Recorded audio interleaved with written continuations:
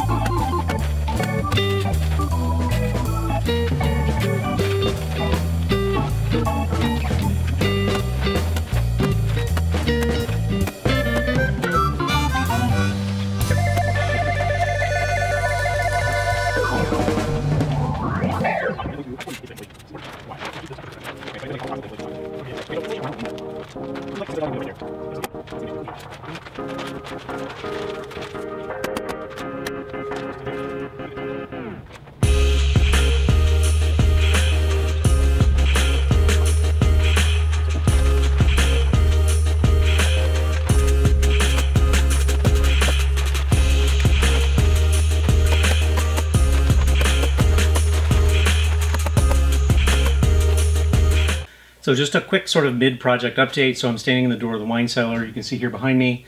When we go in a second, I'll turn this other light back behind me so we can see a little bit better. But all around the outside, this has now been insulated with rock wool. So great insulation, sound barrier. There is vapor barrier applied on the outside of this wall here. I need to continue doing that around the outside here and over here.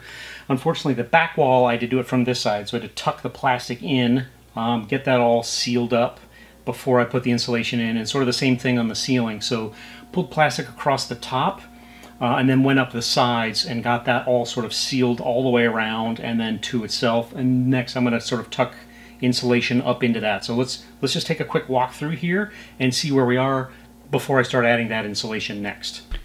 Okay, so let's walk on in here. You can see all that rock wool insulation down under the stairs over here. So this back wall, vapor barrier behind the wall, rock wool, vapor barrier all up underneath the stairs here. Insulated that first part. Still need to put in insulation up here. And then transitioning to the ceiling, you can see the whole ceiling now has vapor barrier up above it, across, sealed around the edges, and that is now ready for insulation.